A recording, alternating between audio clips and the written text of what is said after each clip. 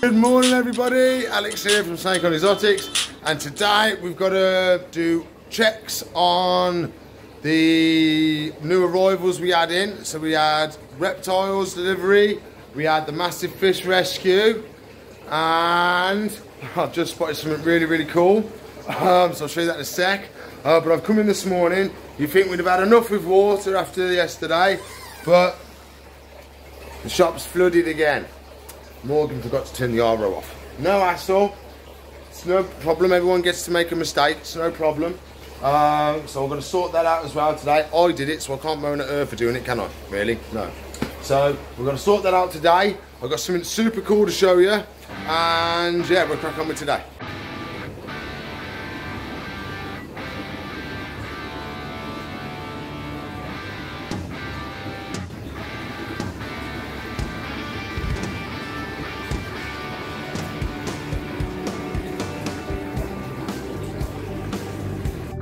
The fun begins. Let's get this place drained.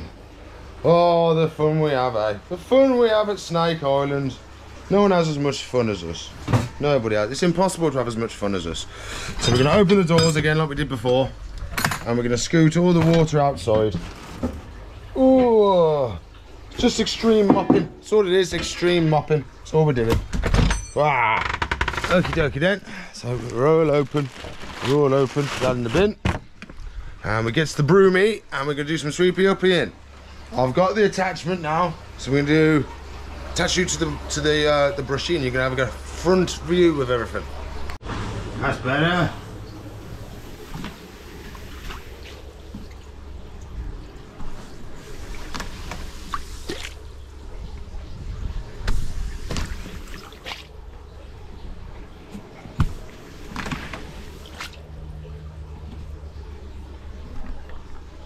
Got a shop flood, and I've just spotted up here, we've got Eggos. How cool is this? That's better. You've been giving birth to Eggos? Have you? Is that what you've been giving birth? We got 3 Eggos this time. No wonder you've been a little fussy. Hey? Do you want to help out? Yeah. There you go. Off you go then. Good girl. Off you go. Off you go. No wonder she's been a bit fussy lately. 3 lovely Eggos. They are fresh. They're still soft.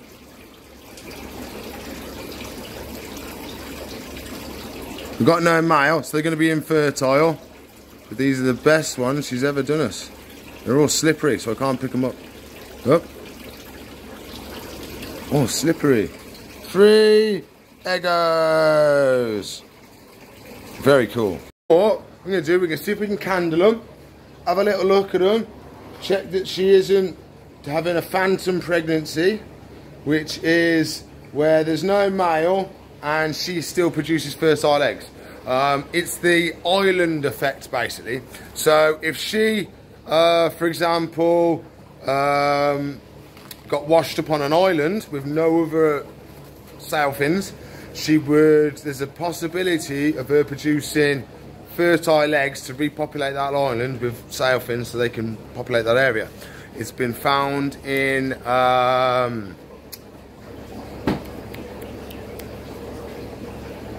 what's they called? Komodo dragons. Komodo dragons in London Zoo. One of the first times it's ever been documented. Very cool. There's actually like a video on it and all stuff like that. I'm trying to find, there it is. A second phone. It's got a torch. Aha. Let's have a look at them. So if they were fertile, you'd see a little red blob in there. No, nothing. Which is the nucleus of the embryo. No, nothing in there. Completely empty, as you can see. This light's going straight through. We'll try number 3. Yeah, there's nothing in them. So we know for a fact they're infertile. There's a possibility that somebody could eat these, so I could maybe give them to the blue-tongued skink or something like that. But because we're in a shop environment and stuff like that, we can't have cross-contamination. So these have got to be disposed of. So we dispose of them, and then if they were my animals and I was at home, there's a possibility I would let one of them try it or something like that. But within the shop rules and stuff like that, cross-contamination's a big no-no. So, what a morning today. So we've done Eggos, I've got to do the water, I've got to turn all the lights on, we've got to do updates on everybody that come. So yeah, we've got a big day on, so we'll crack on. Next job is going to be swimming pool. I've got 90% of it out, still a little bit wet, but I'm going to let it dry up, pool up in an area, and then I'll have another go at it. Oh, I've had a look at Mr. Dragon. So if you saw on yesterday's video, he ate 3 locusts for us. He had loads of water with Morgan. He's sat and chilling, he's asleep in the corner. I've just turned his light on now. Sleep in the corner, sleep in the corner. I have checked, he actually is still going. He's just having a nap. I was impressed with him yesterday. I was extremely surprised that he ate any of the food. And as soon as after a while, he was chomping on and everything, so I was so impressed. If he doesn't make any big jumps in improvement pretty quickly, he's going to be going to the vets, so to make sure that he hasn't got anything else underlying problems. So that's going to be the plan. We'll see how he gets on. We've also got to check on all our other arrivals today. So we had our 3 royal pythons, we had our bearded dragon, the mantises have already gone to their forever homes, and we've got to check on the animals that I rescued yesterday. So I'll go around, I'll turn all the lights on first, and then we can crack on. First, we're going to do the fishy update. Then we're going to do the tadpole update. And we're going to have a look at the reptiles. Really happy with the fishes. They're doing really well. They're all healthy. No one's shown any signs of illness. No one's shown any signs of white spot. There's been no panicking from going from a tank to a pond. No, from a pond to a tank. Because of course, they've never been lit up before by light properly. They've never been able to see through the glass and stuff because they can actually see me. So they've never been in a situation like this before. So they can get scared a little bit. So if I move a little bit too fast, I didn't even do anything there, but you can scare them a little bit. But they are settling in and getting used to the tank environment, which is really, really nice. The ones in the pond are doing just as well. There we are, just swimming around with a big koi. There's a lot of them over here. There we go. All doing really well, settling in. I am going to be flashing down, but oh, I've swapped it, sorry. Yeah, I'm going to be swapping it around soon.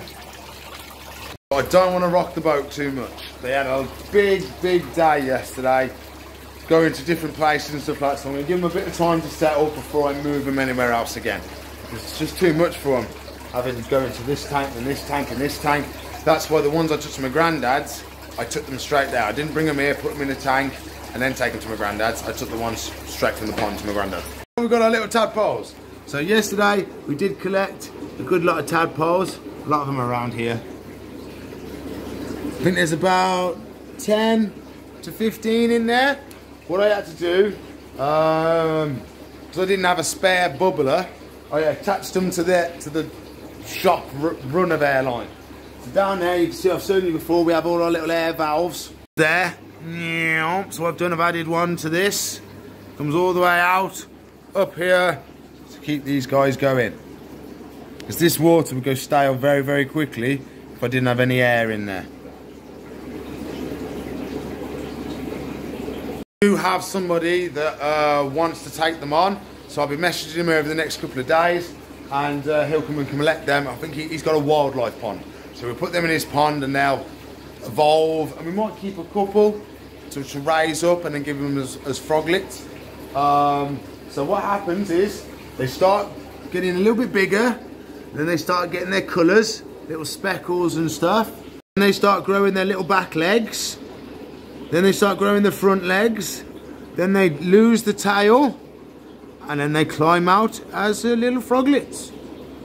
Very, very cool. Sort of like an axolotl, kind of. They evolve up to. So an axolotl gets to the point where he's got legs and stuff, but he keeps his tail and stays in the water. These ones drop the tail and come out the water as frogs. I couldn't leave them behind. Gotta save everybody. It's a bit dry now out the back. I've had the door open most of the day. Lovely, nice and dry. So, no, I've got the place set up so nothing's on the floor basically. So everything's got a couple of mil off the floor so nobody can get damaged by anything. We're going to have a look at the animals, and then we're going to come back, check on the beardie, give him a feed and see how he's getting on. Also phoned the vets today about him. I did it about 10 minutes ago. Not the best result. If he has got, I can't pronounce the words, psychro, or I can't remember how to spell it, a disease basically, where he has to go on antibiotics and stuff like that, he is too skinny. It messes with his stomach lining and stuff like that, and he's not physically strong enough to go through any of the treatments. They said the best protocol would probably be to euthanize him and put him to sleep. But I want to give him the benefit of the doubt before we go down that route. He ate for us yesterday. He walks better today, but he doesn't know where his hands are. So as he's walking, he walks like this, not like this. So I'm hoping that a couple of days of eating the food with calcium on it and stuff like that, and may help him build some of his muscles back and help his brain send the signal to his hands to get his hands to do what they want to do. But at the moment he walks on his wrists basically, but at least his legs work. Yesterday he was all tippy over because his leg wouldn't move when he wanted it to. He doesn't do any of the spinning anymore. That was just a one-time thing. Haven't seen him do anything like that since. So yeah, he's doing okay, but the result from the vets was a bit disappointing. I wish they'd want to try a bit harder, or at least give me some better options. And I can't see him for 2 weeks anyway, because they're fully booked, which is another pain in the bum. So we just bear with him. We do what we can for him. We'll do the treatments and food and whatever we can. But we'll try again later on today, see if he eats some more for us, and we'll look at the animals now. First, we've got our little dragon to look at today. Hey little dude, how are you today? Hey man, wanna come out for a little bit? There he is, whoop. Doing really well, his colours are proper popping now. He ate loads of food for us yesterday. And your mate? Oh, he's a proper little trooper. I've offered him some today, but he didn't want to eat nothing. I ain't surprised, because he had 4 big loads. Look at his belly. Look at his big belly. That's what we like, but he's a proper little baby. Not long out the egg. Not long out the egg. And your buddy. I'm going to go back up there. He likes it up there. He gets plenty of UV. He gets a nice bit of heat from the heat bulb, or ceramic bulb. Absolutely cute as anything he is. He's got the nice white band around his face as well. So I don't think he's pure normal. Nowadays, the amount of crazy morphs people are breeding, if they can't identify anything on them, they class them as normals. But they'll be carrying loads of other crazy genes and stuff like that. They're just not showing them. It's Pinstripe, we'll open him up. Okay, how you doing, buddy? So we've had a little look at him today, and I've had my herpetologist friend come in, and we've had a proper little look at her, and we think she's a bit more than just a pinstripe. We think she's a pinstripe yellow belly, because the black on her is so black and vibrant. She's also got, as it comes down to her belly, the colours carry right round, all the way round to her belly. And if we look at her belly scales, can we have a look at your belly scales? Show us a belly scale. There we go. There's slight highlights of yellow on the belly. So we think she's a pinstripe yellow belly. But we won't find out completely until she's a bit more of an adult. So Sunday, she'll be having a feed. She doesn't really like the camera very much, so she is in a little bit of a protective mode. But you're fine, ain't you, darling? You're okay. You're okay. There you go. So she's doing absolutely fantastic. Really, really happy with her. Hopefully Sunday she'll feed for us and then she'll be on sale. Here we have our lovely cinnamon male. Not as tame as the pinstripe, but he's just as nice, ain't you, buddy? We don't think we've got anything hidden in him that we can spot yet. But as he gets a bit bigger, we may be able to spot more and more things with him. But he's so nice. I love the dots. Really, really nice patterning on him. We've just got to hope they feed. That's the ones I like, the 4 in a row. As long as he feeds for us, I'm going to be happy as anything, and he'll be on sale. But we did check him over this morning when we was giving the snakes a good look over. He has got a mouse inside him still. He's still digesting it. We felt it when we was checking his belly. So he may not feed, because it seems like he had a feed not long before he left.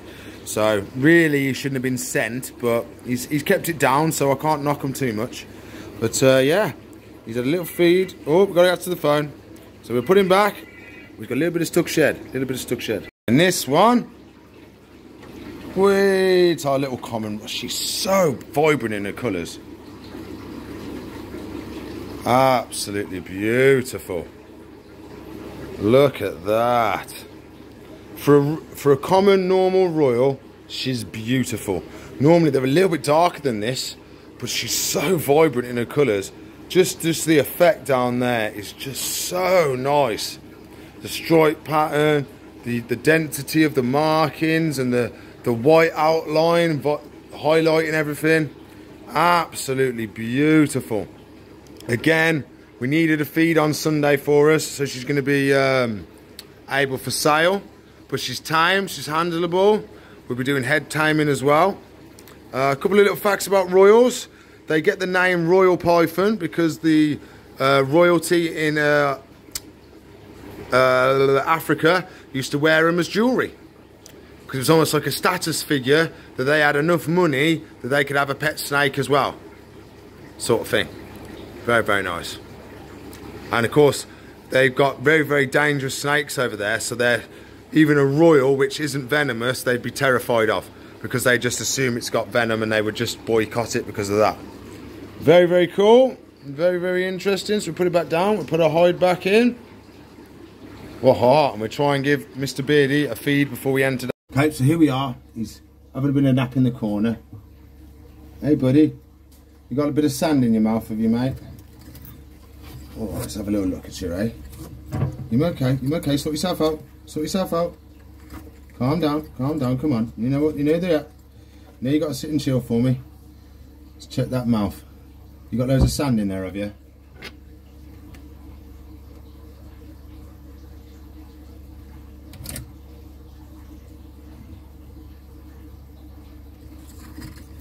Okay, we're just getting the sand out your mouth.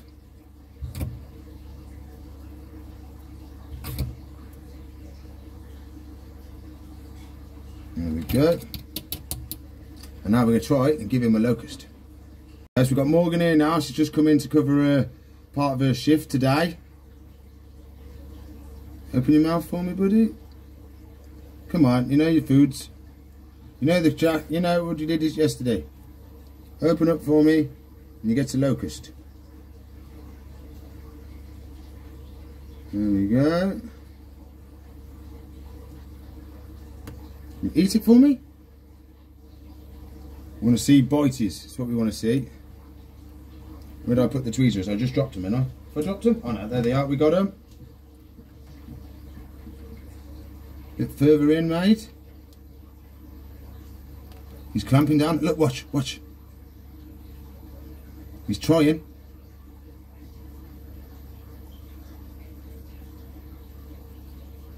That's it, mate. Yes! What a bloke. What a bloke. All the way, buddy. You eat that one. Come on, put your foot straight. You okay? I'm not messing, I'm not messing, I'm not messing, I'm not messing. Calm down. Calm down, calm down, calm down. You're okay, you're okay. Eat your food. That's it, boy. Get the last bit in.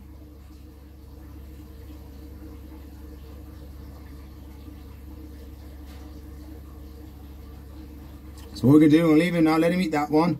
And I think I've got to go now. And then Morgan's going to try and give him a couple more. So you can eat it, buddy. He's definitely chomping on it and trying now, which is great news. He had some for us yesterday. I'm going to get Morgan to tell us how many he eats now. And he should be fine. Well, I say that. He's getting stronger, which is nice. That's it, all the way in. There's a good boy. Okay, so he's been doing a lot better. The thing is, he's got more energy, but he hasn't got control over his limbs. So his head, the poor thing, his head is that big, it's really, really heavy on him. And there's a sand over here. So let him eat that one. You can chill out, buddy. There you go. Oh, calm down. I'm okay. See what I mean? He steps, but his hand is bent over. Oh, look, he's off, he's off, he's off. I'm okay, I'm okay. There you go. You've got a wobbly head, ain't you, mate? He doesn't go in circles anymore, though. And he's doing a little bit better. A little bit. Ain't you, buddy? We ain't giving up on you, mate. We ain't giving up on you, I promise. I ain't giving up. We let Morgan take over now. Stop diving off F stuff. There you go, stay there. I'm okay. We're not going to bother you anymore. So leave him there, and Morgan can do the rest with him. And then we'll give him an update again tomorrow. Ow, my head. And then everybody, that's all the time I've got for today. So please like, subscribe, comment and share. Ring the bell for me if you haven't already. If you want to watch another video, there should be one there. If you want to subscribe to the channel, it's up there. If you want to watch a playlist, it's up there. If you want to support us, there's a link in the description below. Or you click the join button. If you want to help support us some more, there's a link in the description below where you can buy Snake Island merch. Become part of the, oh no, the other bit, you become part of the tribe. But you'll be also part of the tribe, you get some merch, and you get a chance to be on the video, because if you take some photos or something like that, you with the merch, I'll put them at the end of the videos, or I'll put your name at the end of the video, whichever you like. And just as a thank you for being one of the first ones to buy it, because no one's ever bought it yet, apart from me. So I'll see you in the future. Bye.